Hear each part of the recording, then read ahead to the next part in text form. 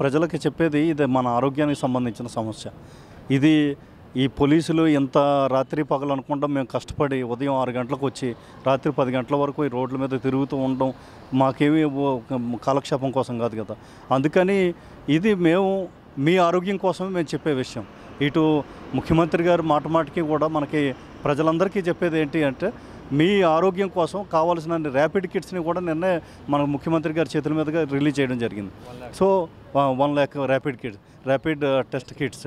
So ఈ rapid test kits వల్ల ర్యాండమ్గా ప్రజలను సెలెక్ట్ చేసుకొని వాళ్ళందరికీ కూడా టెస్ట్ చేసి వాళ్ళ ఆరోగ్యం పట్ల కూడా ముఖ్యమంత్రి గారు ఇక్కడ మనకి ఫోకస్ పెట్టారు. అదే కాకుండా ఈ క్వారంటైన్ సెంటర్స్లో ఉన్న వాళ్ళు బయటకు వెళ్ళేటప్పుడు వాళ్ళకి 2,000 రూపాయలు ఇమ్మని కూడా ముఖ్యమంత్రి గారు ఆదేశాలు ఇవ్వడం జరిగింది. సో దాని ప్రకారంగా వాళ్ళకి ఆ విధంగా వాళ్ళ పోషకాహార లోపం కూడా లేకుండా ముఖ్యమంత్రి గారు ఈ రకంగా చర్య తీసుకోవడం కూడా జరిగింది. సో ఇదంతా ఎవరి కోసం చేస్తున్నట్టు మన ఆరోగ్యం కోసం. మనందరూ మన ఆరోగ్యాలు కాపాడుకోవాల్సిన బాధ్యత మన చేతుల్లో ఉంది. అది ఎవరో చెబితే మనం వినాలి, లేదా పోలీసులు కొడితే మనం, లేదా పోలీసులు కేసులు పెడితేనే వినాలి అంటే అది మంచి పద్ధతి కాదు.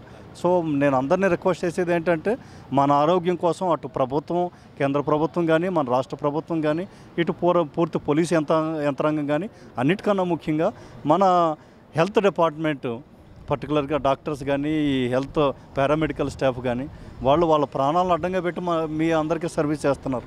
సో ఈ ప్రాబ్లం వచ్చిన వాళ్ళకన్నా ఎక్కువ ప్రమాదం ఈ ట్రీట్మెంట్ చేసేవాళ్ళకి. వాళ్ళ ఫ్యామిలీ మెంబర్స్ ఎంత భయంతో ఉంటారు, అది మనం అర్థం చేసుకొని దీన్ని మనంగా ఒక వ్యవస్థ పెట్టుకొని బయటకు రాకూడదు. అటువంటి పాజిటివ్ కేసులు ఉన్న వాళ్ళ దగ్గర నుంచి కొంత దూరంగా ఉండాలి. సో ఇవన్నీ కూడా మనమే నిర్ణయించుకొని ఉంటే మంచిది. సో ఇది మనంగా ఒక స్వయం నియంత్రిత వ్యవస్థ అనేది ఏర్పాటు చేసుకుంటే మనందరికీ ఆరోగ్యం. ఈ వీడియో గనుక మీకు నచ్చినట్లయితే లైక్ చేయండి, షేర్ చేయండి.